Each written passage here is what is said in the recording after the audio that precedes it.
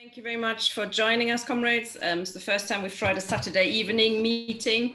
It does, numbers are a bit down, but they might pick up. We've shared it in a few groups now. It's actually, as it turned out, perfect timing. I mean, we planned this about 10 days ago, and as it happens, now we have the results, so we can actually have a more informed session than we might have had a couple of days ago. So this is a highly contentious, interesting subject, obviously. It looks very much as if Joe Biden has won, and we can almost hear the collective sigh of relief from the mainstream media and establishment figures. So there's lots of questions around that issue to discuss tonight. Is it back to normal now for capitalism after the Trump wilderness years? And just like it would be silly to dismiss Boris Johnson just simply as a buffoon, which of no doubt he is, it would be silly to see Donald Trump, in my view, merely as a nut job that wouldn't have explained how he could have won the presidency. He did manage to connect to a lot of working class people, many of whom were thoroughly alienated by capitalism or the elite, despite him being perhaps the prime example of what's wrong with capitalists and capitalism.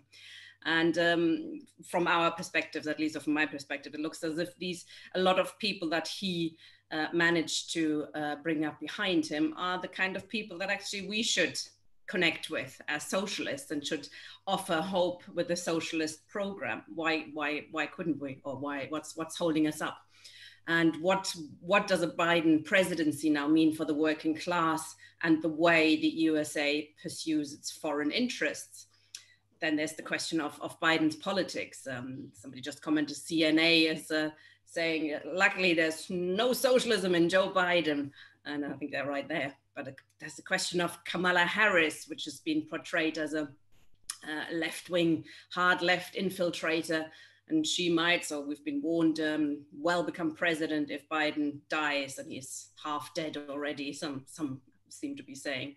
Another question is, of course, what will Trump do? And what will his supporters do, many of them with weapons, etc.? Is there really the chance of a kind of civil war on the cards? So it's a really volatile situation, despite it seems very relatively clear cut now. So as always in our sessions, we welcome and value questions and contributions from the audience. The introductions will be by two left-wing commentators and activists. Daniel Lazare is going to start. He lives in New York. He's a Trotskyist, journalist, and author of 3 books on the US Constitution and politics.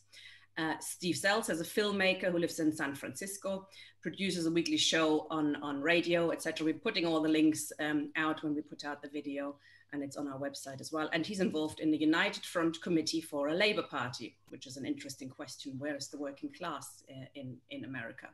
So very glad to welcome you both. Dan is going to start for about 20 minutes, and then Steve 20 minutes, then we're opening up. Steve has to go in about an hour and 10 minutes because he's going to a demonstration. So we have to, if you have questions for him, we're gonna bring them in first, perhaps. So first, Dan, please, welcome. Thank you. CNN, the cable news network, announced the results about an hour ago. I'm in Manhattan, and there was about a good 45 minutes of solid cheering and horn honking and other stuff. And there seems to be a real air of jubilation. Now, of course, I think I'll discuss what Biden achieved, his gains, and then we'll discuss the more problematic aspects of the election, and then I'll let Steve fill in whatever I didn't cover. So Biden did better than I thought he would, actually. He won the popular vote by about 6%, which was significantly better than Hillary Clinton's margin of 4.5% in 2016. Of course, we have this crazy electoral college system, and in 2016 produced an upset by going against Hillary Clinton, but this time it followed the popular vote. So instead of having upsets the way we had in 2016 and 2000, this was more of a normal election. So Biden, I guess, deserves credit for that. I found him to be a terrible campaigner, absolutely atrocious, committing gaffes.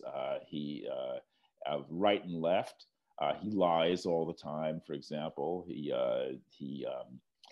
his attitude to the truth is every bit as tangential as Trump's, as far as I'm concerned. He's the kind of guy who loses his train of thought mid-sentence, and therefore his speeches tend to sort of dissolve into sort of like crazy, aimless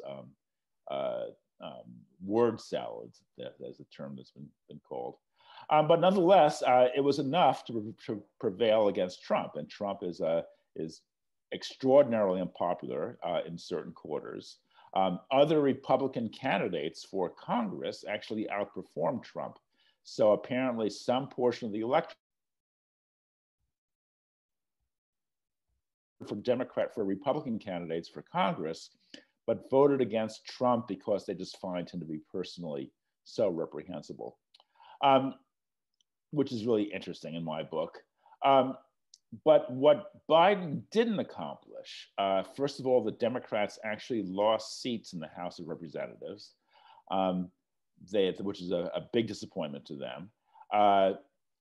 It's unclear because there will be a special election in a few weeks, but it doesn't appear that they captured the Senate, which means the Senate is still in Republican hands. And of course, the Supreme Court is solidly in Republican hands. So it would appear that a Biden administration will be checkmated or checked from the start. It'll face a hostile Republican-controlled Senate and Supreme Court, and therefore its maneuvering ability will be extremely limited.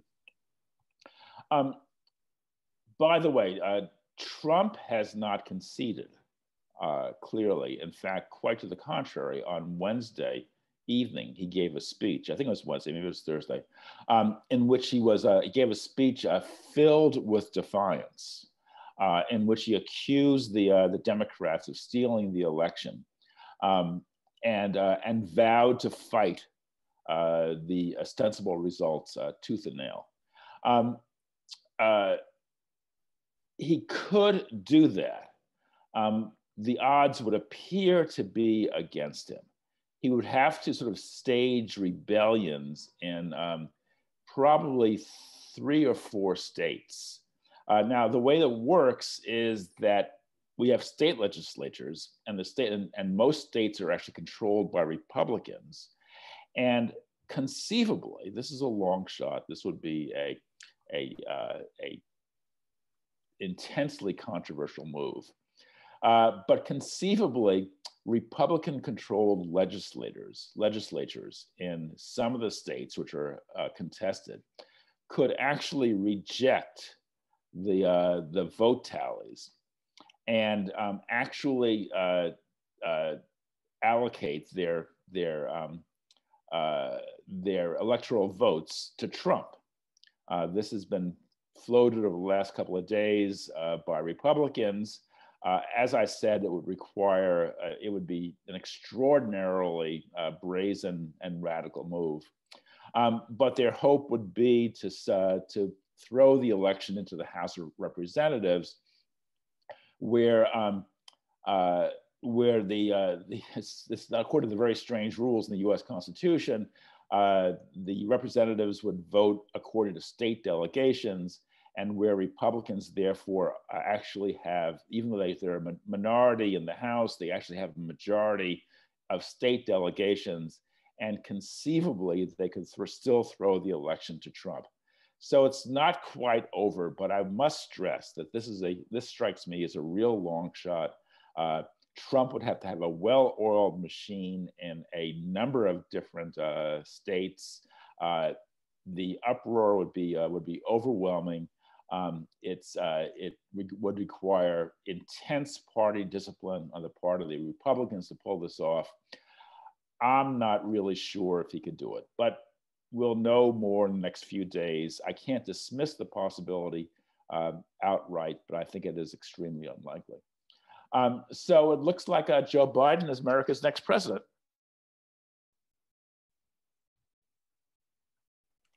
Domestically, if he does face a hostile Senate and a hostile Supreme Court, what it means is he will get very little done.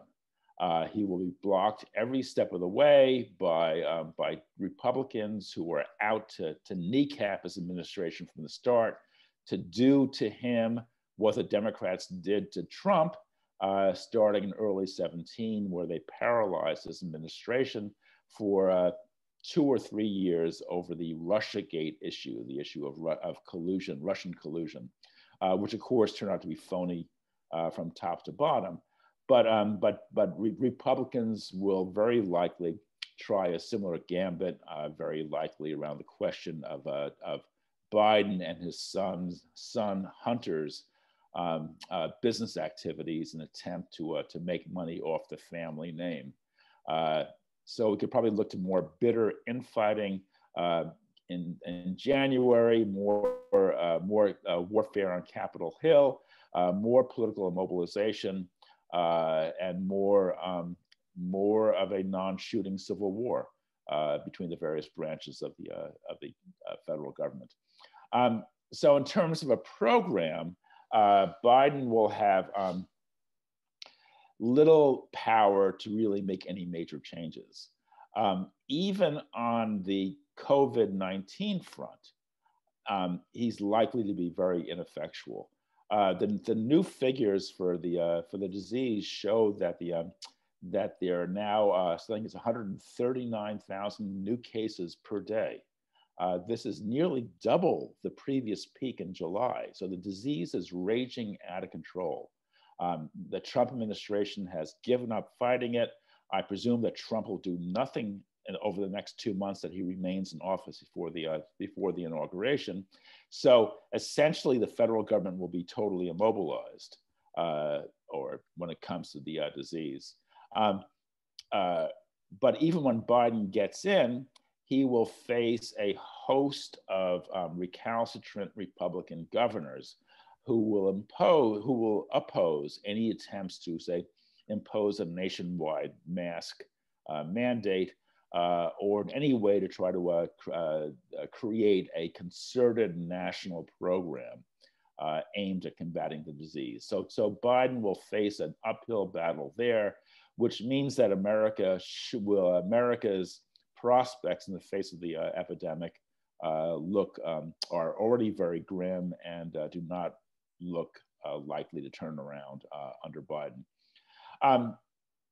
Under Biden's economic program, he has pledged to spend more money for epidemic relief. As to whether he'll do that, that's also highly dubious. We have no idea what the direction the economy will take in January. My guess is it will not be in very good shape. It'll be plunging downwards, and therefore Biden will have very little maneuvering room. And U.S. debt levels are climbing extremely high. I think that the currently the federal debt level, I think, is currently at 125% of GDP, and really heading into serious Italian-style danger zones. So I'd expect Biden to be a president of austerity. Any hope that he will introduce a Green New Deal, I think, is highly unlikely to be fulfilled. So I am extremely pessimistic about what a Biden administration will bring. On the foreign policy front, this is really interesting. Remember, Trump ran in 2016 in a really curious way as a kind of a slightly peacenik opponent of Hillary Clinton. Hillary Clinton, of course, was an arch militarist. There had been no military adventure that the U.S. was involved in from the 1980s on that she did not endorse. That goes with the aiding of the Contras, where Bill Clinton actually was quite cooperative with the Reagan administration at that time, and using the Arkansas National Guard. in an attempt to channel aid to the Contras, and there were all kinds of rumors about airports in Arkansas being used actually to fly material to the Contras in Nicaragua. And of course, Hillary Clinton backed the invasion of Iraq, the invasion of Afghanistan. She was a prime architect of the of NATO intervention in Libya. She devoted probably 3 weeks in late March and early April 2011 into personally recruiting the Qatar to join the anti-Gaddafi effort, with the result that Qatar injected somewhere around $500 million into the ranks of the Libyan Mujahideen, the Libyan Wahhabists, who were reducing that country to chaos, and it still, of course, is chaotic. Clinton was a major architect of a U.S., British, and French intervention in Syria, and Obama, under with of course Biden at his side, also greenlit the Saudi war against Yemen, one of the most brutal imperialist wars we've seen in decades. So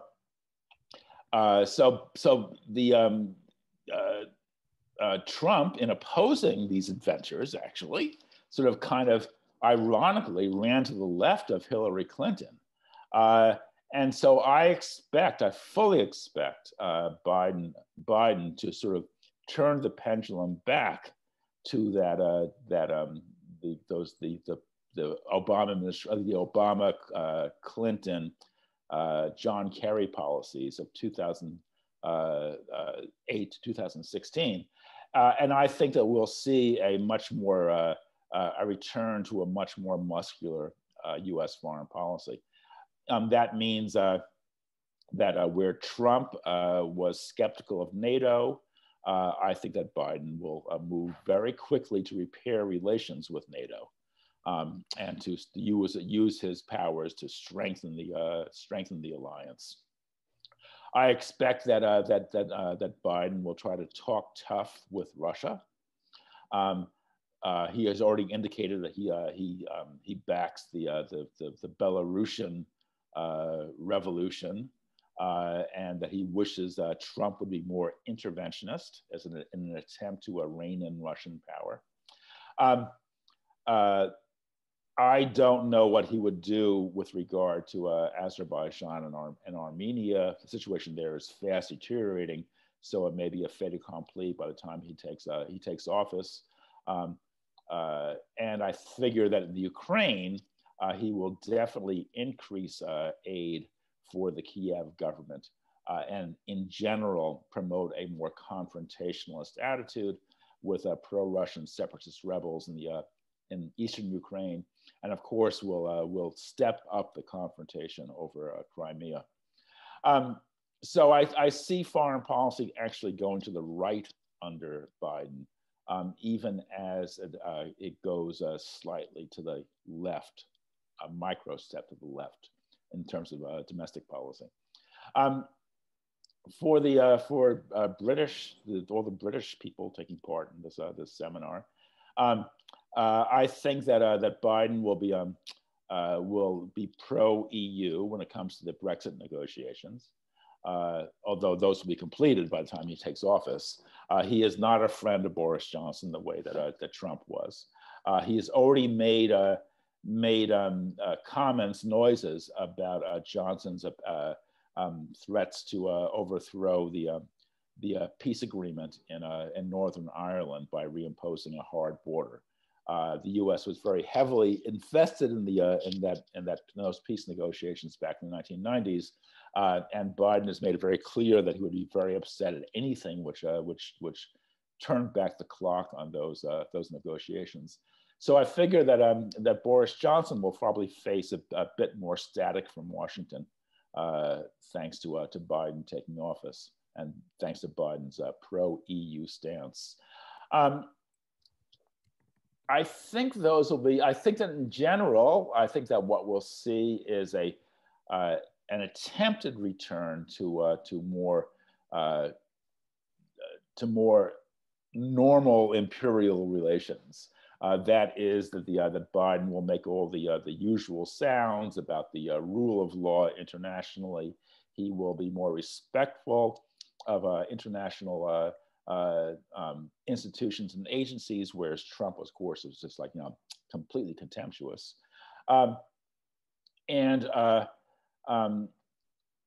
I think that US allies in Europe will breathe a sigh of relief, especially France, Germany, most particularly. I'm sure that Biden will do nothing to disrupt relations with what Donald Rumsfeld used to call New Europe, i.e. Eastern Europe and the Baltics. I'm sure that the U.S. orientation to those countries will continue, because I think, as I said before, I expect Biden to be more confrontationalist with Russia, and therefore will try to increase military investment in Poland and other nearby countries. One last question involves Iran. Biden has pledged to rejoin the JCPOA, the 2015 nuclear accord, but I'm willing to bet he never does it. The reason is that U.S. allies, Israel, primarily Israel, Saudi Arabia, and the UAE would scream bloody murder if he did, and they have great deal of power in Washington. And Biden is everyone knows Biden is a get along, go along guy who actually said in 2019 that, quote, nothing would fundamentally change, unquote, if he was elected. So I don't see Biden really rocking the boat in that regard. So therefore, I doubt that Biden will actually rejoin the nuclear accord. And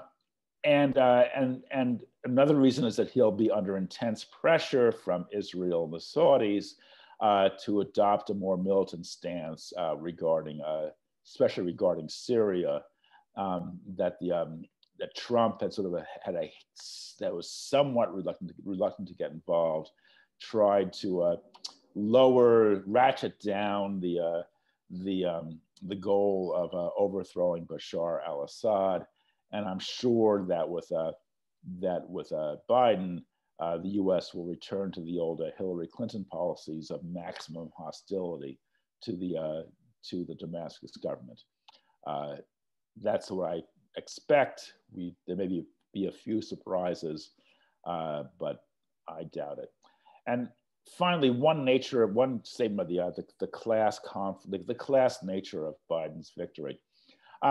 It's very curious. We see a striking inversion in which the Republicans, to a degree, in a strange sense, have emerged as the working class party, and the Democrats are now the party of the middle and upper classes. Now, of course, that just shows the terrible things that happen when you don't have a workers' movement. And the only way that the working class can express its unhappiness is through a sick and perverse right-wing program of national chauvinism, anti-democratic racism, and a certain trend towards anti-democratic populism, and a certain trend towards racism. That class division is more and more striking, and we all know that Trump captured a surprisingly large chunk of the Hispanic and the Black vote. And so that could be the shape of US politics in the coming years, with a working class that's increasingly filled with these right-wing populist national chauvinist policies, inveighing against a liberal middle and upper class. It's really a horrifying prospect in terms of US politics, but that seems to be the way that things are shaping up. Anyway, I'll let Steve jump in now and let him give his take and fill in the blanks that I left. Thank you very much, Dan. Okay, straight to Steve then. Okay, well, thanks to all of you who are up in England. I think it is an important point in American history that you have a rise of fascist movement, a president who has actually exacerbated and encouraged fascist tendencies in the United States. And you have a politically bankrupt trade union bureaucracy, which actually is responsible for Biden. They organized in the primaries to make sure that Biden was a candidate of the Democrats. I think we have to look a little bit, on the post-war period, because the growth of the left in the United States, when it was a mass movement in the 30s and 40s with general strikes and occupations, was led back into the Democratic Party by the Communist Party of the United States. And then the Democratic Party and the right wing of the trade union bureaucracy and the capitalist class organized witch hunts in the United States to purge the left, communists, Trotskyists, and others out of the trade union movement. So you have in the AFL-CIO, from the formation of the AFL-CIO in 1954, a pro-capitalist, pro-imperialist, and pro-Zionist trade union bureaucracy in the United States. They are still in charge in the United States, this union bureaucracy. And they organized to prevent any political development, any Labor Party development, any working class development. So that is why there is an important reason there's a political vacuum in the United States. It's because of the role of the trade union bureaucracy in the United States, even though the unions, of course, don't represent the majority of workers in the United States, but they do represent important forces. The SEIU in this last election cycle spent $150 million supporting the Democrats, yet they prevent democratic discussion, debate in their own membership, and actually are corrupt in the way they operate the SEIU. So corruption is not only in the capitalist class, but in the trade union movement in the United States, among the bureaucracy, not the rank and file, the bureaucracy, which we have to look at politically. Now, I think we have to see also that in the post-war period, why the rise of Trump? Well, Trump is a reflection of what's happened in the United States with US capitalism, the deindustrialization, the support for deregulation. Jimmy Carter supported deregulation of the airlines, continued by the Republicans, privatization, outsourcing of jobs in the United States to Mexico and to Asia. This was done under Clinton, under the Democrats and Republicans. It's a joint policy of the Democrats and Republicans. And of course, Trump used that politically in his election campaign, attacking the Democrats and Biden for supporting NAFTA. And he was right. Of course, the USMCA, this new agreement, is an extension of NAFTA. And of course, it was supported by not just Trump, but by the Democratic leadership. Nancy Pelosi and the AFL-CIO supported USMCA, which is an anti-working class agreement, corporate agreement that privatizes industry in Mexico, continues the privatization and deregulation of the US, Canadian, and Mexican economy. So this backlash that has risen in the United States with this economic decline and economic crisis is a direct, Trump is a direct result of that. There is no left, there is not a left alternative. There's not a working class political alternative. So that's what we have, a growth of fascism and a hope that Biden will bring things together, which I think is illusionary. Biden actually is going to deepen the crisis like Trump deepened the crisis, because the capitalist policies, neoliberal policies of Biden are going to continue. Biden's supported privatization. Biden has supported, continues to support deregulation. He wants to bring Republicans in his cabinet, which is going to infuriate those left people in the Democratic Party who supported Biden. But that is what Biden is. Biden is was a racist. He supported racial policies against blacks. Even though he has a black vice presidential candidate, he continues to support the police. In fact, he says he wants more funding for the police, which is going to agitate and anger the black working class in the United States. So what the business unionism, the crisis of business unionism is that they aren't able to get anything for workers. Workers are taking concessions. And I think what we look at now is the rise of social democracy, and Sanders is important because that's a reaction to the open pro-capitalist policies of the Democratic Party. And Sanders, as a matter of fact, when he was running in San Francisco, called for a workers' government and political revolution. in the United States. But of course, you can't have a political revolution in the United States without a social revolution, without an economic revolution. But Sanders basically sees the path forward in the United States through the Democratic Party, not through a Labor Party. And there's a fight now in social democracy over that issue in the United States, because one development in the United States has been the growth of the DSA. They have 100,000 members. It's the largest left organization in the United States. And they did not vote to support Biden. And there are sections of the DSA who are for a Labor Party, a Workers' Party. And that is going to be an ongoing debate, because as the Democrats continue to implement capitalist policies, which they will, it's going to lead to a reaction and anger more and more in the unions. So who is Kamala Harris? Well, San Francisco, Kamala Harris was basically a protege of Willie Brown, who was a corrupt Black Democratic politician. She ran for district attorney in San Francisco. She set up an environmental unit in San Francisco and ignored the corruption with the development of Hunters Point Shipyard, which is a radioactive nuclear dump, which are building condos on. She covered up corruption while she was, so there were workers who were fired, whistleblowers who were fired while she was district attorney. She didn't do anything. Then she went on to be Attorney General of California, covered up the corruption of the Wells Fargo Bank. She refused to prosecute them. They set up 900,000 fake accounts. She, Mnuchin, who's the treasurer of Trump's cabinet, was stealing houses illegally, doing mortgage funds. Her office said he should be prosecuted. She refused to prosecute Mnuchin, and he later gave her a 100,000 contribution into her campaign.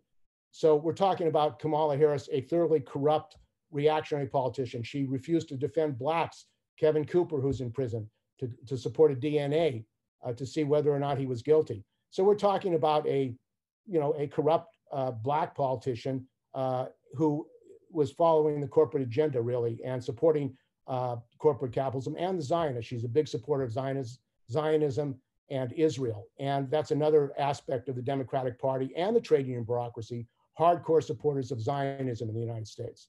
And they tried to say, if you're critical of Israel, you're anti-Semitic. The same tactics that they've used in Britain against Corbyn and those people who are critical of Israel. So now I think that the one role that Trump played was to escalate the decline of US imperialism. And that's why the majority of capitalist class in the United States are angry with him. As a result of the isolationism and the wrecking of these inter-imperialist agreements, you have a decline of the United States, and you have a greater rise of China, although they're trying to isolate them. And one of the roles of the Democratic Party is to continue an imperialist drive against China and Russia. And I agree with Dan about Trump going into Ukraine and trying to rearm them. And the militarization and drive towards imperialist war is what we're facing now by the Democratic Party, as we did with Trump. And I think, though, that flies in the face, though, of what is happening in the United States, because in the United States, the economic crisis now and the anger, class hatred is growing in the United States. You have hundreds of thousands of people living in tents. You have teachers who, with the pandemic, has exacerbated the contradictions of capitalism. I mean, it's increased the wealth of Uber, of the Amazon and the tech companies. And the middle class has been wiped out. Large sections of the middle class have been wiped out. Small businesses have been wiped out, which is a danger for the rise of fascism and middle class people. So, and this is going to grow. This pandemic is going to continue for a year, 2 years possibly. So what does this mean in the United States? It means a very dangerous situation for millions of people. It means the working class is going to face continued attacks, and you have a massive fiscal and crisis because McConnell has refused to support any financial support, which means that cities and states will be going bankrupt in the United States. The income of cities and states are going down. So you're going to have the layoff potentially of millions of public workers in the United States. The public worker unions, SEIU, AFT, AFSCME, have not united all public workers unions against privatization, against these attacks. So you've had a demobilization of the unions. There have been no mass labor demonstrations against Trump, against the right wing. And the reason is the trade union bureaucracy in the United States is terrified that if they start having mass worker demonstrations of 500,000, 1 million workers, they'll lose control of it politically. They'll lose control of this workers' protest against the attacks that they face. So their role has been, let's rely on the elections, let's rely on Biden to solve this crisis, which I think is not going to happen, obviously. So the issue of one important issue during the election and the threat of Trump to ignore the results of the election were some labor councils with the DSA and others called for a general strike. The Rochester Labor Council, Southeast Wisconsin, the Madison Labor Council, Seattle Labor Council said that the workers in the United States should prepare with a general strike if Trump tried to ignore or fight the results of the election. So I doubt that Trump is going to do that. One of the things that's happened is the FBI, the state apparatus, has come down on right-wingers. Some right-wingers, fascists, tried to kidnap the governor of Michigan. And there's a network of right-wing terrorist groups, and they arrested them and they went after them. Also, Biden's bus was cornered and attacked by some right-wing Trumpers in Texas, and I believe the FBI went after them. So Trump, in a way, has lost control of the FBI. The state apparatus and the majority of capitalists in the United States do not want civil war. The problem, one of the problems the capitalist class have in the United States is there's a large Black working class, there's a large Latino working class, which has been mobilized, and many have supported the Democrats. And a civil war, a confrontation with the right wing means the radicalization of the Black and Latino working class in the United States. And that's a very dangerous thing for the capitalist class. And it was during the 60s. So I think you see a fear of the majority of capitalist class of what a civil war situation would mean in the United States.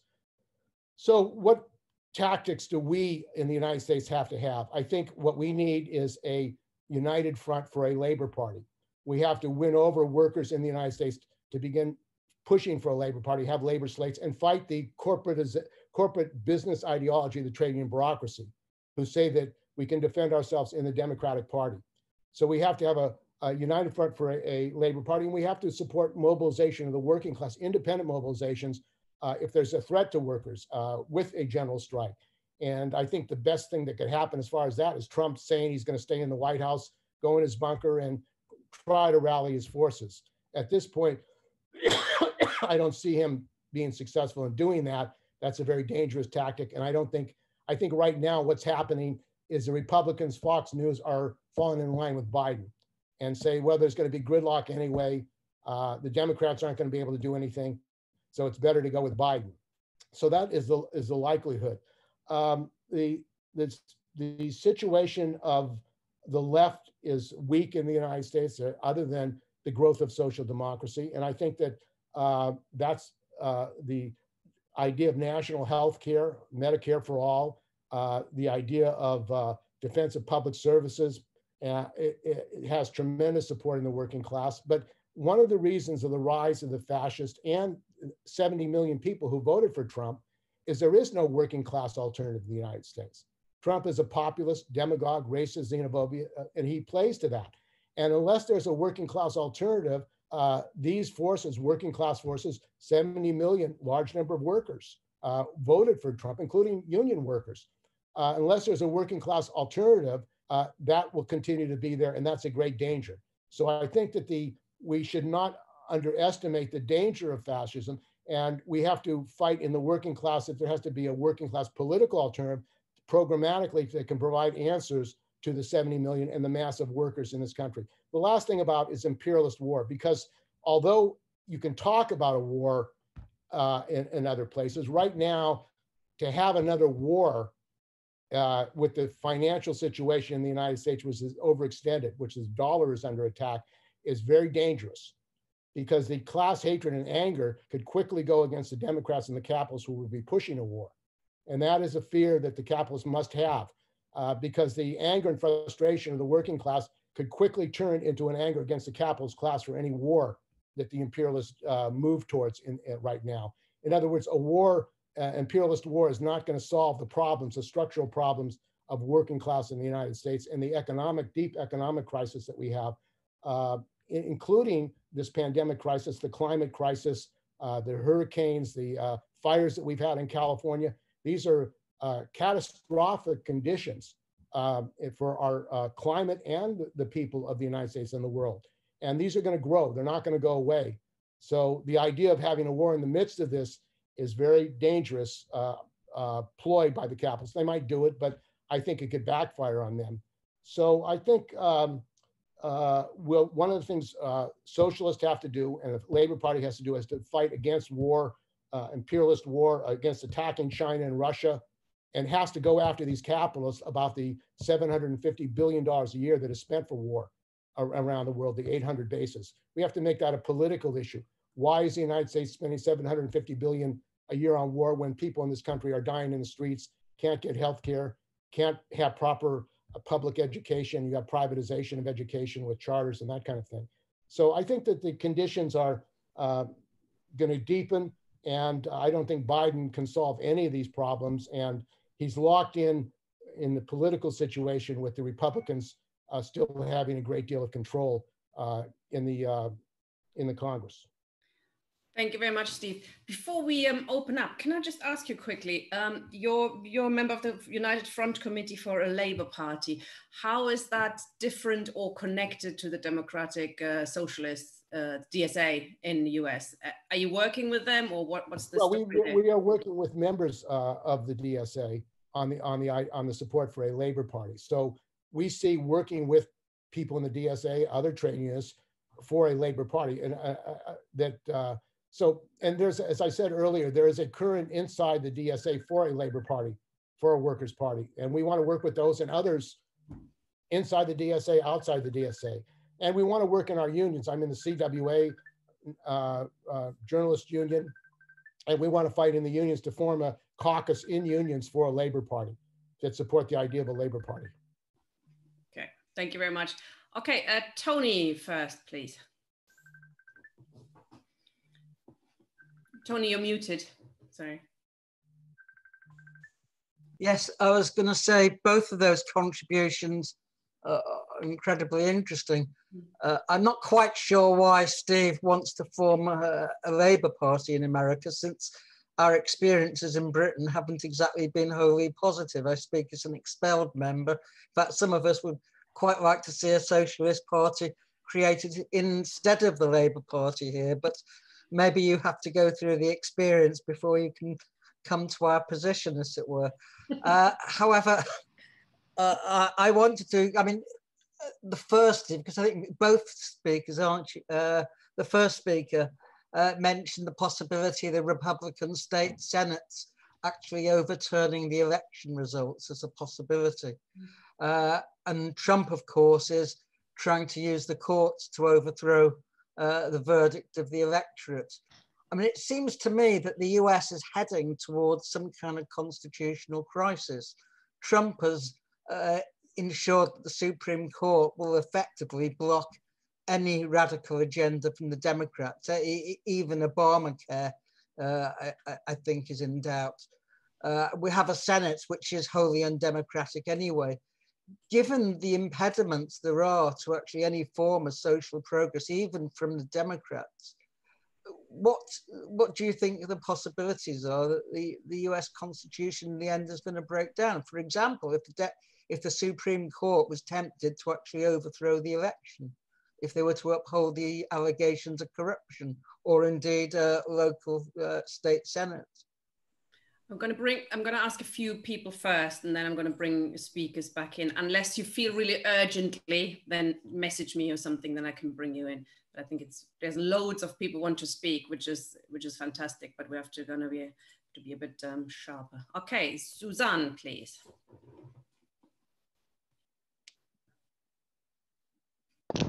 Okay. Hi. Hi. Can you hear me? Yeah, all good. Oh, okay. Can you turn it off? Just turn it off, leave it in. Yeah. Sorry, I'm cooking something. Sorry. So I'm just wondering what possibilities. I mean, America's got probably a worse first past the post system than even we have here in the UK, and I was just wondering if the if the DSA were, I know that there's dialogue within the DSA itself to split, to do a clean split or a dirty break, or to stay aligned with the Democratic Party, your idea of a workers' party. Is it just there? Are those parties there just to put almost extra parliamentary pressure on the Democrats to, to do something, mitigate some of the evils that they're going to do? Or is there a possibility that there's that they could ever make some kind of a breakthrough? That's my question. Thank you, Suzanne. Lewis, please. Hello, can you hear me? Yep, all good. Yeah, thanks for the two speakers. It's really interesting to hear, good analysis of all the different sides of what a Biden presidency will look like. But my question is kind of about the remnants of two things. It's kind of like what the remnants of what Trump has brought upon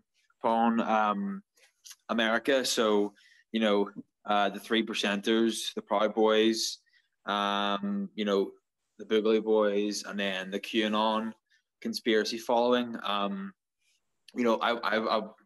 It's one of these things that's always threatened that there will be violence, and we've obviously seen people have violent outbreaks recently during some of the riots. There was the shooting in Kenosha, I think it is. And then, so I'm kind of curious how the speakers feel about what's going to happen there. Is it going to calm down, or is there going to be a surge of violence, or what? Because that is the threat that Trump's kind of put forward. And then my next question is like, a lot of people have been talking about the DSA and and what the future is for the DSA and the other progressive candidates in the Democratic Party, because I know there was successful primaries last year or this year, and that brought forward a lot of great candidates, like Cori Bush, who won in Missouri, and then you have like the down ballot victories in Florida, even for $15 wage, and you even saw the Fox News poll about wanting a public option or public healthcare. Really, I think it was framed as, So I'm curious about how the speakers feel about those two issues, but I'm very curious about the kind of the far right violent side, because unlike Western Europe, America obviously has that militia culture already there, and then when you combine that with the Proud Boys who've already been carrying out violence, and a few other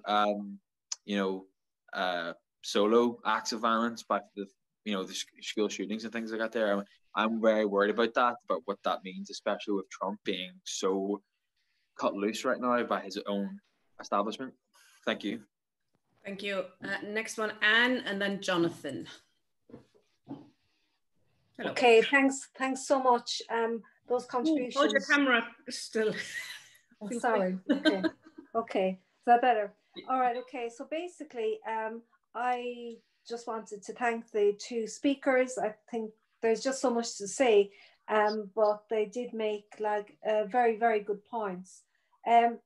Firstly, I just really wanted to ask, I suppose this is more to Daniel, or maybe to both speakers, about the issue of there being a united Republican Party, because as I understood it, there are many Republicans who didn't want Trump. And, I remember all of the talk about impeachment and the unhappiness of the more kind of mainstream Republican Party being against Trump. So that's just one question, how effective would the Republican Party be in relation to opposing Biden because of its own internal problems. The second thing I wanted to ask about is the polarization of the working class, and because it's been, it's more or less split, just kind of 51% Biden, isn't it? Not much more than that. There's a huge section of the American working class, Latino, white, and perhaps some black sections of the working class, although perhaps not them, I'm not sure, but certainly Latino and white working class who voted for Trump. And there are large sections of the United States which were, you know, overwhelmingly for Trump.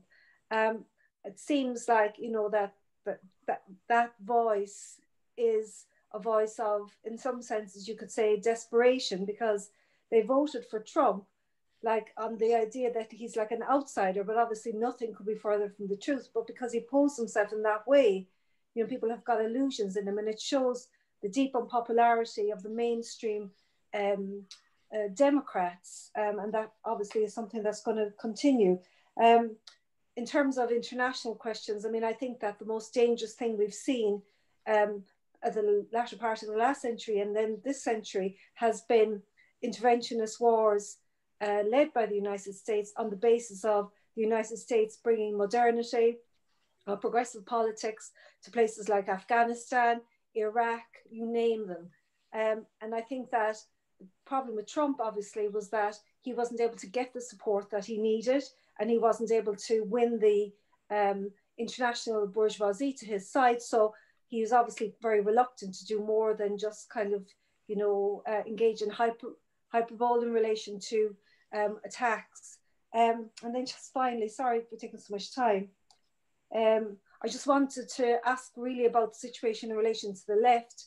I think somebody has put on the chat column that the right wing of the Democrats, or the mainstream wing of the Democrats, have come out and attacked the Squad and the DSA for undermining Biden's vote.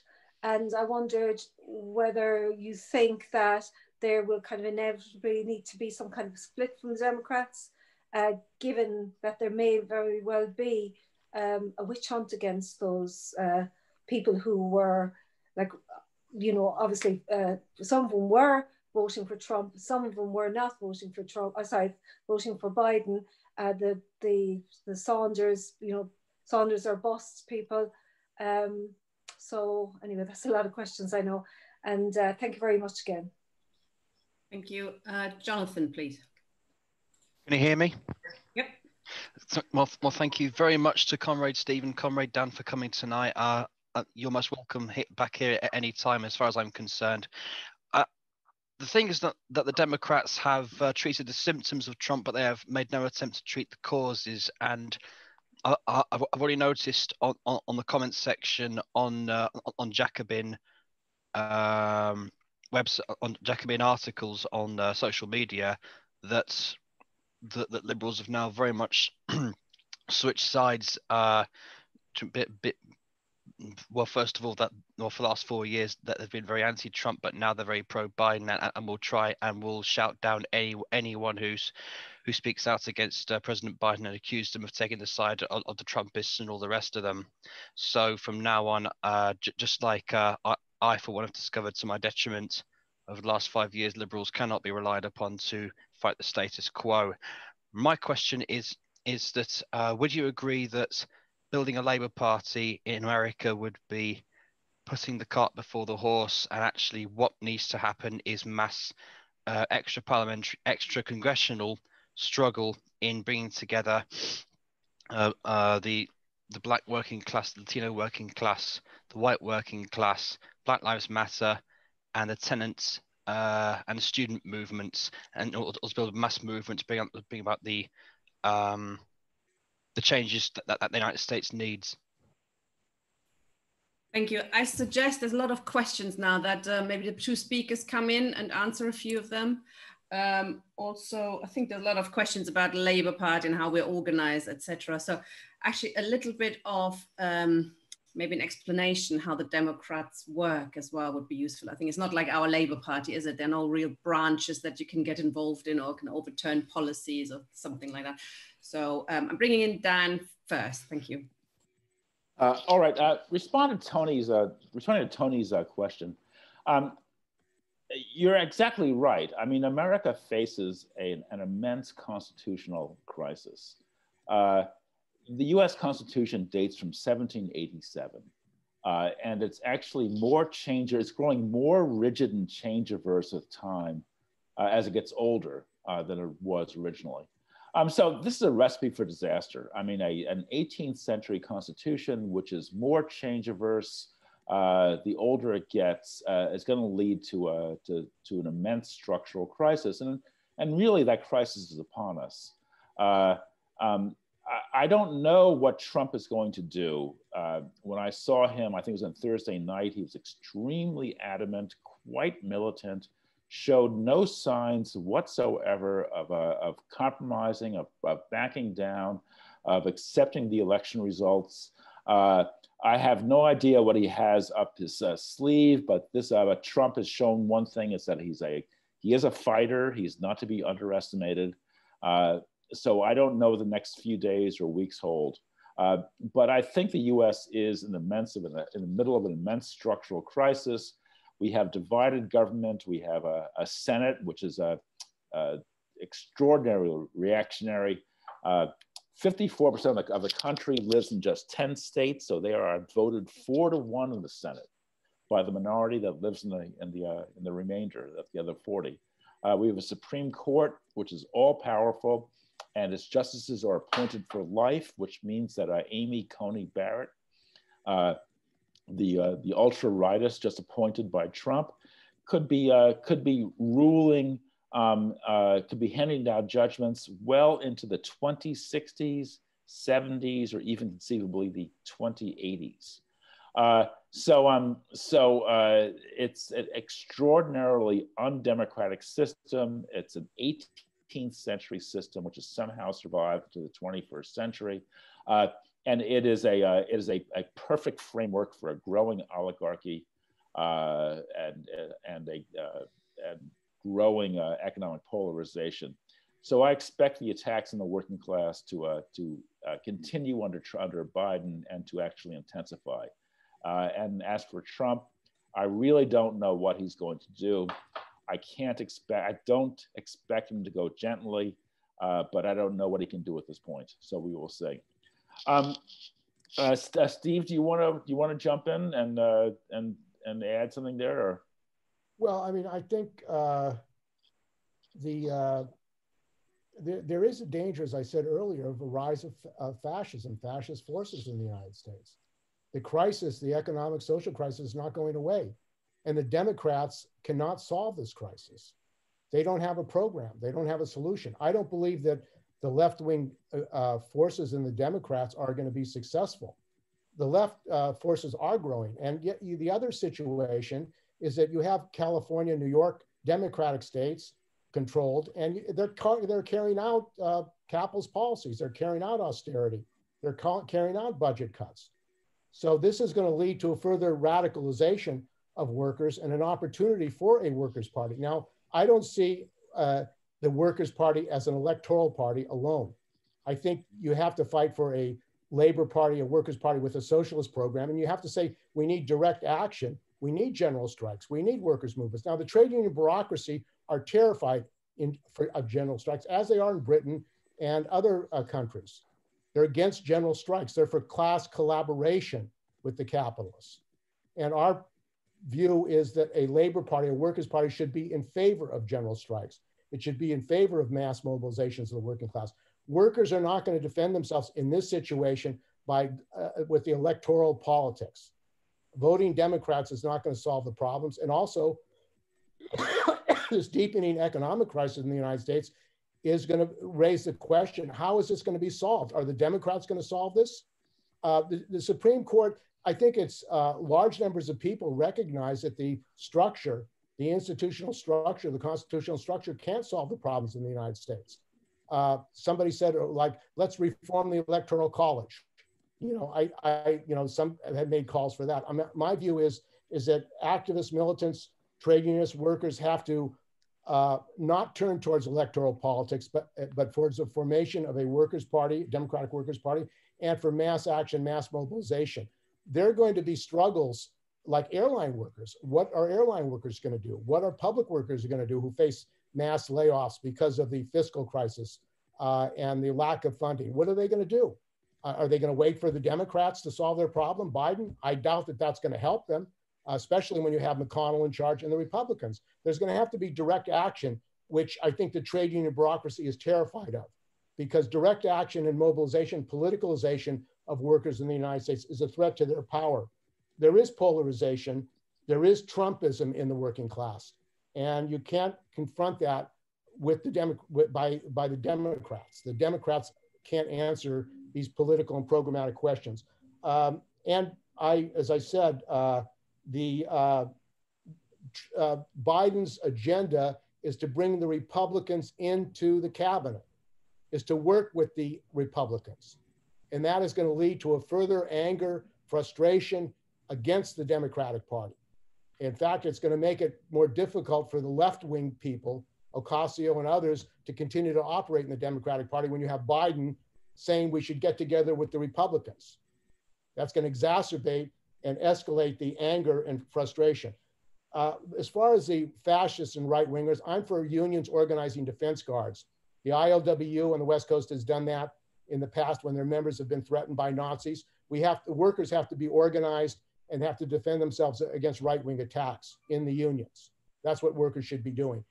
But the question is political education, because they're not getting that with the present trade union bureaucracy. The present trade union bureaucracy says our solution is getting Biden elected. Our solution is more Democrats. That's how we're going to solve this social economic crisis, which is ludicrous.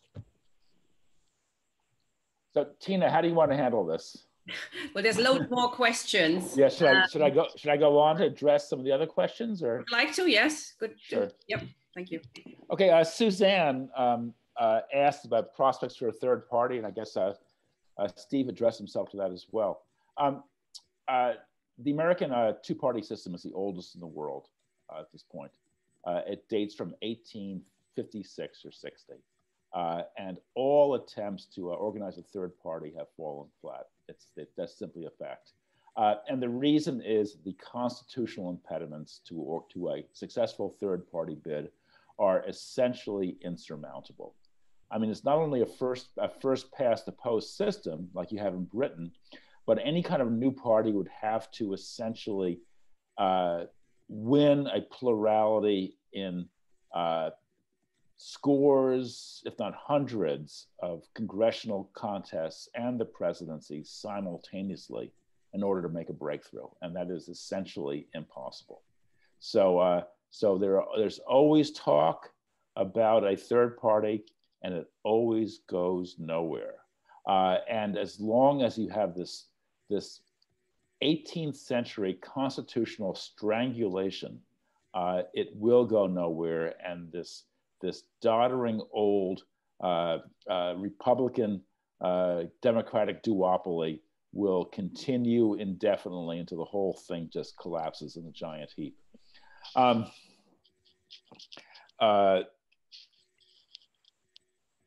Lewis asked about violence, and I think that's a very serious issue, obviously.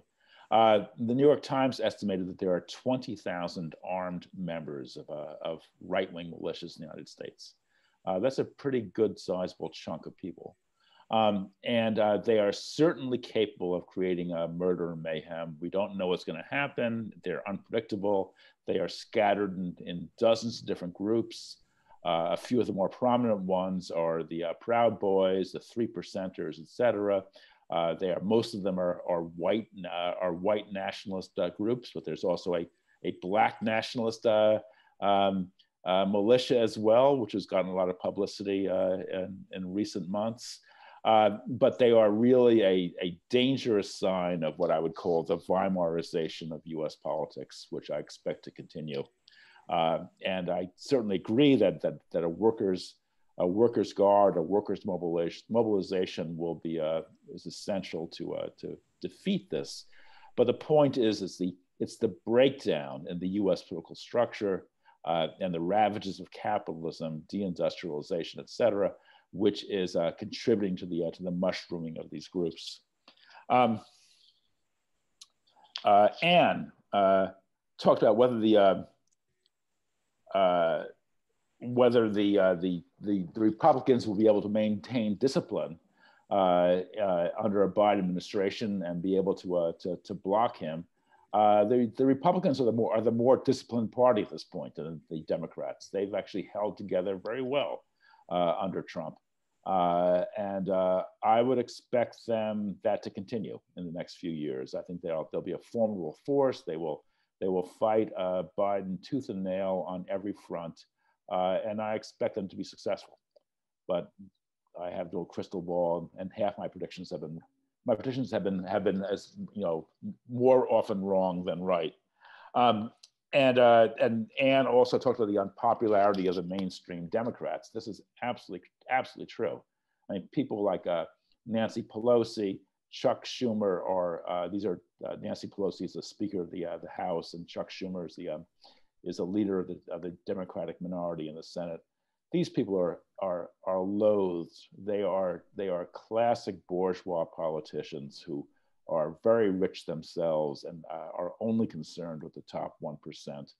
They don't listen to their working class constituents. They have nothing to say to them. They are widely hated. The only reason Biden did as well as he did is that Trump was hated even more.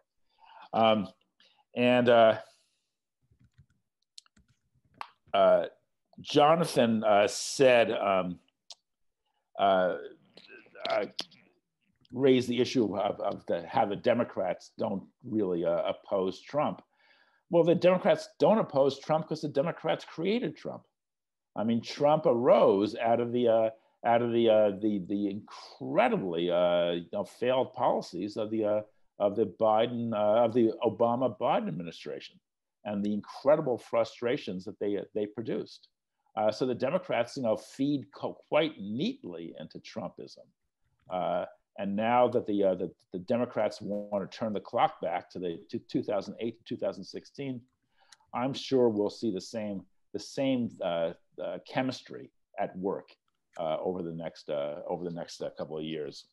And finally, Jonathan also wondered whether, rather than talking about a Labor Party, American leftists should be sort of fighting for extra parliamentary radical protests in the streets. I think it's a false dichotomy. I think that the American leftists should be pushing for structural change, the kind of structural change which is necessary in order to create an opening for any kind of mass socialist movement. But at the same time, they should, of course, be backing, supporting and organizing extra parliamentary protests in the streets. And I think there's no reason why they can't press ahead simultaneously on those two fronts. Thank you very much, Dan.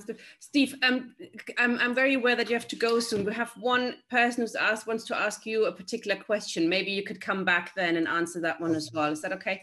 Okay, Ian, please. All right, thank you.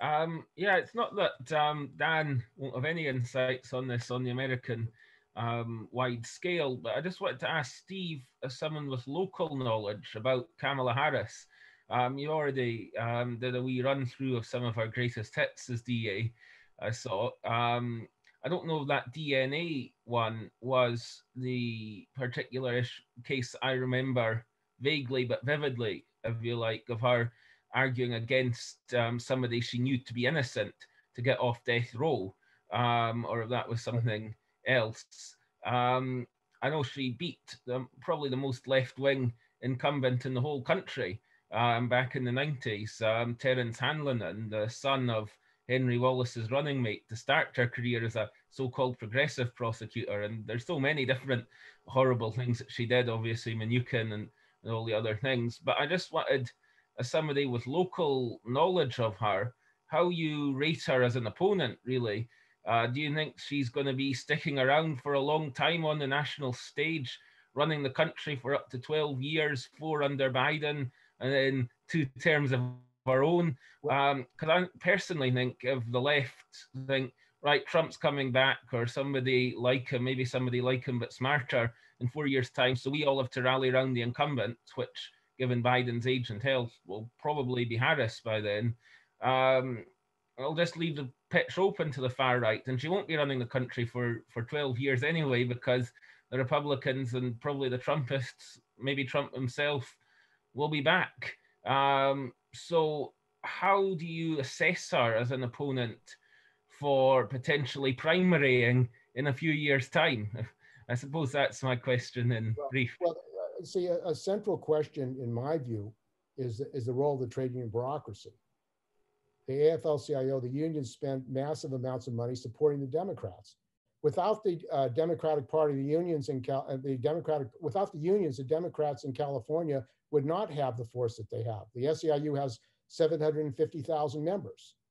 They don't mobilize it politically. They don't educate it. So revolutionary socialists needs to be fighting in their unions for a political development against support for the Democratic Party. There has to be a political fight against the trade union bureaucracy, which perpetrates the Bidens. Biden was the candidate of the Democratic Party because of the trade unions in the United States. They organized to get workers to support Biden against Bernie Sanders. If you want to know about Biden, it's not, the capitalists really who were in charge of putting Biden in office. It's the union bureaucracy, which supports Biden in the right wing of the Democratic Party. Let's be, as I said before, the AFL-CIO are pro-capitalist, the leadership. They're pro-imperialist. They never say we have to shut down the military funding. They're pro-Zionist. They support Israel.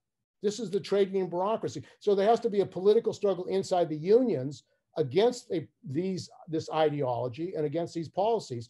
And as I said, in democratic states, the blue states, we have a 2/3 majority, supermajority in our legislature in California. There's no effort by the unions to demand that Zuckerberg and the billionaires in California in the tech industry pay for this crisis. They're not demanding that there be a capital tax. They're not going after the billionaires. So they don't have a class analysis. In fact, if you talk about the unions, the union bureaucracy, they don't mention class. There is no class struggle. In fact, Bernie Sanders didn't talk about the class struggle. He's a social democrat. He didn't talk about the class struggle. He talked about reforming capitalism to make it better. That's what the social democrats do. They want to make capitalism better in the framework of the system. Now, the impediment of the Constitution make it very difficult. The structure, it's organized by slaveholders who wanted to keep the Electoral College, who wanted to prevent the popular vote. So there are a lot of people angry about that. But changing that requires political education in the unions. And I think there are going to be major labor confrontations that may bring about a working class movement. We have to have a mass working class movement in the United States.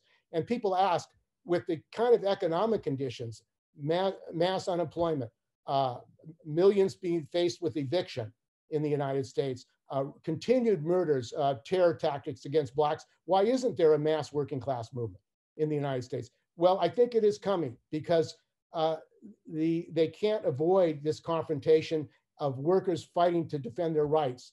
And as I said before, this movement for a general strike was getting a hearing in many unions, and the union bureaucracy are terrified of that because they don't want the politicalization of the working class to the left, which a general strike would do. It would politicize the mass of workers and bring in workers not just organized, but unorganized, like the Amazon workers. Amazon and these companies threaten the Teamsters. They threaten organized labor. Gig workers, and they just, this ballot proposition 22 one in California, institutionalizes slave labor for these gig workers, for these Uber workers and others. This is, and it's not just these workers, because this gig economy is what the capitalists want to expand all over to regular jobs, regular public jobs, and regular permanent jobs that workers have. That's going to lead to an increasing fight in the working class to defend basic rights. And so I see that as a political possibility. The idea of a labor party, what kind of labor party? I don't, as a Trotskyist, I don't see a reformist labor party. I think we need to fight for a program of a labor party, of a socialist program, and tie that to against the Democratic Party, which has a capitalist program. And I think that it has to be tied to the struggles that are going on in the working class to defend their rights, to defend the attacks, privatization, and the racist attacks that are going on. The police around the country and the some sections of the military, but the police are in alignment in many places with these right-wing fascists. And that's a great danger. They work together. In fact, there was a video that the New York Times did on how the police of Kenosha worked with this guy that killed these people and let him pass by. So there is a danger of a collaboration of police. The police are the only union, national union, that supported Trump, the policemen's associations. So there's a fight against the police, and Black working class people have to take that up of defunding of the police. But, you know, again, this crisis, social crisis, this economic crisis is going to deepen. It's not going to go away, and the Democrats cannot solve it. And actually the structure is going to make it very difficult for the Democrats to do anything because of the political structure of the United States. But I'm going to have to go. The labor councils have called for a rally at the plaza, Harry Bridges Plaza, the head of the ILWU. So there's going to be a labor rally today, and we're going to be streaming it. The other thing I wanted to say before I go is we need a labor channel, an international labor channel. And we've been fighting the unions for unions to start having programming, more programming. I mean, with Pacifica, we do a labor show. I do a labor show called WorkWeek. But we have to have an international labor channel that workers can get their stories and struggles out internationally. So the fight against privatization, the fight against union busting, the fight for workers' rights can go international with a global labor channel. And that's something that we need to unite with workers around the world in doing. So that's something I'm involved in. Brilliant. Thank you very much, Steve. You also expressed an interest in our forthcoming conference that we're starting to organize about defend free speech on Israel-Palestine.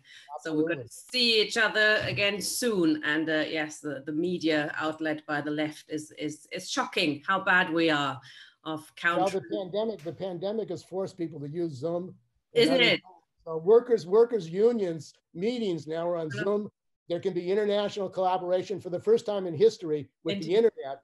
Workers around the world can unite together. They have to unite together and use these tools to communicate and build solidarity in education. So, and they shall. Brilliant. Thank you very much, Steve. Okay, thank you, brothers and sisters. Solidarity. Really enjoyed having you, and you and Dan complement each other or disagree with each other, which is always a good thing. Okay, very good. Take care. Good luck with your demonstration. We're going to have a few more questions. I think, Dan, you're able to stay a bit longer, aren't you? Okay, so I'm going to bring in Alan first. Oh, no, I just kicked him out. I'm going to bring in Matthew and I'm bringing in Alan next. Sorry, Alan. Hi, Matthew. Oh, you can hear me, yeah? I'm hoping. Yeah, I'm really impressed by the contributions. I think it's been a good discussion. You know, obviously we stand at a point, as the comrades have made it, said, of crisis. I mean, Trump in himself is almost a personification of it. You know, the fact that, you know, this guy who was a sort of almost a sort of second-rate mobster from the innards of the New York real estate scene suddenly becomes president. I mean, that shows you that the system is definitely breaking down, that such a person can rise to that point. And clearly also, you know, as the comrades have also pointed out, the effort essentially of the US ruling class itself, feeling itself under attack, then attempts to unload its own crisis into the rest of the world by saying, well, you know, you guys can pay for us. Essentially, that's Trump's program. America first, and you guys, everybody else can pay for us. You know, an attack on the capitalist classes of the rest of the world, never mind the working class. I think the other interesting point that comrades haven't really brought up yet has been the fact that we've seen a mass revolt on the streets in the US over a whole period. I mean, my daughter here has been in communication with folk in Portland, you know, most nights of the week. You know, these guys have been on the street, you know, since, what was it, May, was it not? Yeah. I mean, essentially you've had 6 months of near permanent demonstrations and confrontations with the police in various, you know, which have involved, you know, thousands upon thousands of people, and not just, obviously not just black people, but also, you know, it's been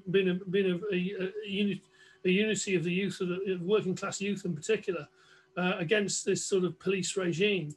And what I was interested in is what the politics emerging out of that is is that what political discussion has there been has gone beyond, you know, anything that's gone beyond, you know, purely the demand to defund the police, but in terms of, you know, has that actually then fed into, you know, a deeper discussion in terms of the nature of the system and the need for, you know, an alternative to capitalism in the US? Thanks. Thank you, Matthew. Sorry, Alan, I kicked you out by mistake. Alan and then Maria.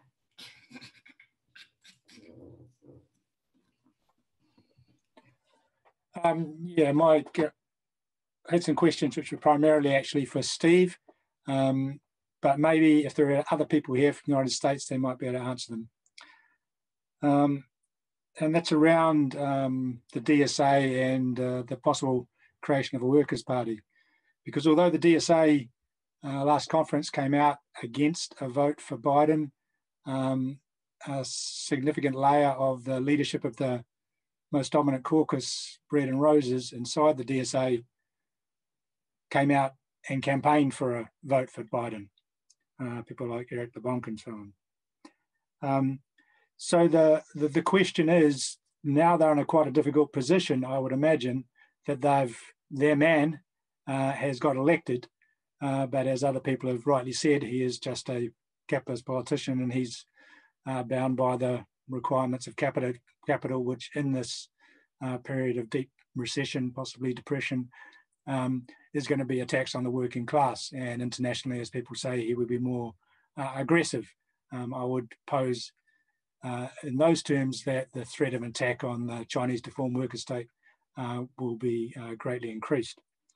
But to what extent, for anyone here who has close connections to the DSA, do people think that there is the possibility of a split now that the good guy has got elected, but he is going to attack the working class? Could that be possibly reflected in the DSA? I think that Daniel makes a good point about the problems of creating an electoral third party, one that's focused on electoralism, because of the huge barriers which are placed in front of that in the United States. Once you get beyond anything above local council level. So the likelihood is that, as well as trying to win people to the idea of a separate Workers' Party, it would have to be a Workers' Party which does not focus on electoralism. Personally, I think that also in the current epoch of ecological collapse that we are now living in, that it will have to be a party which takes on a revolutionary Marxist program. There is simply not time to go, as I think Tony earlier joked about, going through the stage of a social democratic party. So I don't know if anyone is here, probably Steve would have been the one most likely, but is anyone aware of any groupings in the DSA who would be able to combine that commitment to build a class struggle based Workers' Party, an anti-capitalist Workers' Party, along with not seeing electoralism as a central tactic? Thank you, Alan. Maria, please. Yes, my question is for Dan. Do any of the scenarios change if the Democrats win the 2 Senate runoffs on January the 5th in Georgia, v. Reverend Warnock? I forget the other name. And also, Sanders today said he was going to put forward his agenda to the Senate. Is he being naive? Very short and sweet. Thank you, Maria. Okay, we have one more question. If anybody else has a question, please raise your hand, because we're going to bring in Dan afterwards to sum up. Anthony. I agree more on the nature of the period of conjuncture with Steve rather than Daniel. And I think that's going to be big upheavals. You're seeing on the Black Lives Matter, over abortion rights, you're seeing the prayer of a general strike. There's 20 million people unemployed. And that's why the main ruling, the majority of the ruling class, not just the liberal capitalists that want Trump out, it's also some of the conservative capitalists want out, because of his stupidity, they're finding they've been swept aside in a revolutionary upheaval. So that's what, but don't assume that they're going to play into your hands totally. I mean, the reformers saying you can get the capitalism going to be changed by partial things. Capitalism has to go as a system. But the ultra lefts go along and saying they're not going to use every devious tactic in order to survive. What we fight for is a Labour Party that fights for a fundamental transformation of society using intellectual tactics, trade union struggles, mass action, and the fight to mobilise the workers to get rid of capitalism through mass action. And have a series of demands to link that struggle up together. So I'll leave it there. Thank you, Anthony. Okay, there's no more contributions, so I'm suggesting Dan can sum it up now. What strikes me is amazing how a country born from revolution could end up with such an undemocratic system that makes it impossible for the people to have a say. That is the real question. Let me say. Someone asked what the politics, I forgot what his name was, for the politics of Portland, and whether the protesters who've been really out virtually every night for the last 4 or 5 months, whether they are starting to question the American society in a more fundamental way and question capitalism as well. The answer, of course, is yes. These protests have created some very deep, deep questioning, deep inquiries into the structure of our society.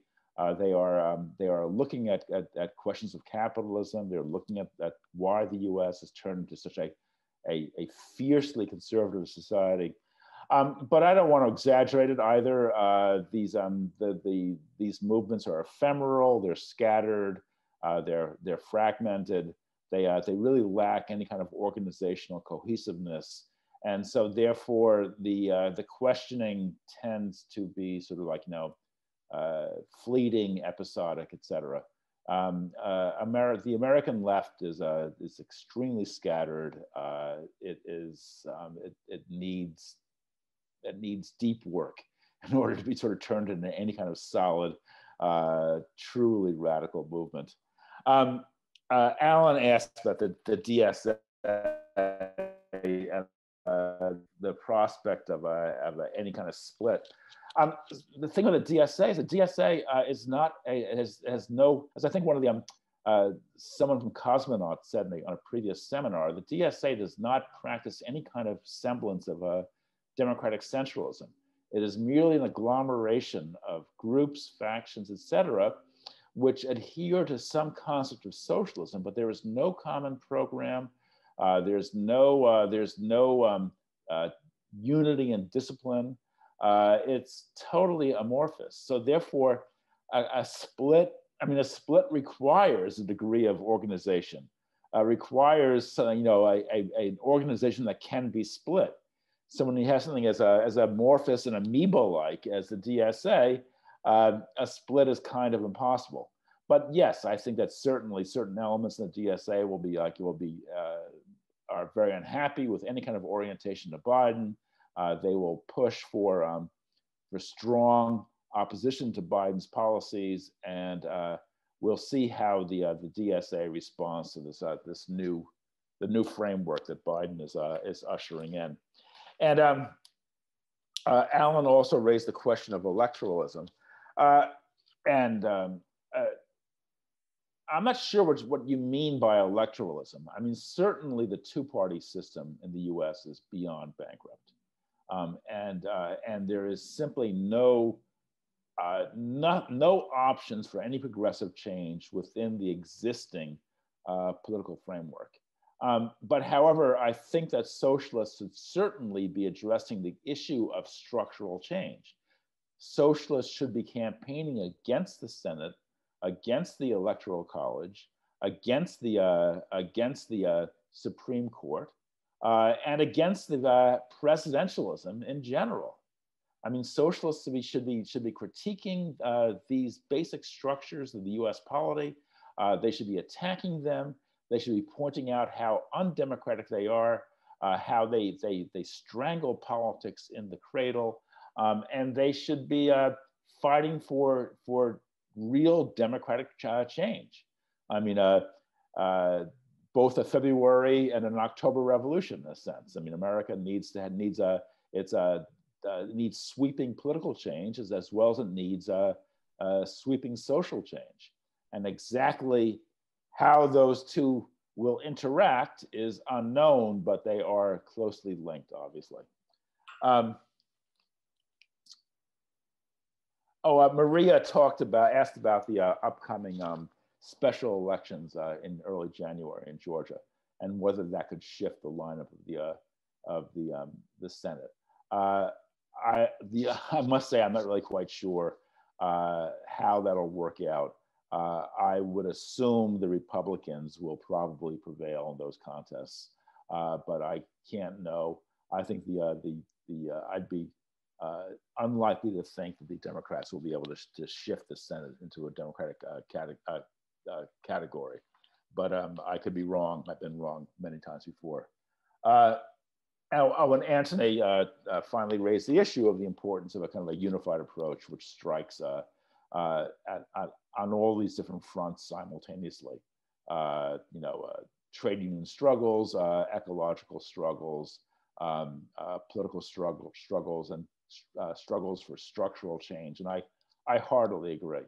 I think the essence of any kind of Marxist program is one which develops a unified critique, a theory of everything when it comes to any nation, but the US especially, which tries to show how the economic crisis, the environmental crisis, the racial crisis, and the structural crisis are all bound together. They're all different facets of the same phenomenon. And yes, the left must develop a comprehensive, unified critique. So, brilliant. Thank you very much. That was really fascinating. I think it was quite good that you and Steve disagreed on a few things. That always make for a better discussion. I think we'll be looking out for the Senate, the potential of the Senate overturning the Biden victory. That'd be interesting. That's an interesting thing to know. But I totally agree with you. The sweeping constitutional changes seem to be really required in America, which is a country ripe for revolution, and without America, becoming free, we can never be free. So certainly international cooperation, as suggested by Steve, thanks to Corona, thanks to Zoom, being on everybody's computer, is something we definitely have to expand on.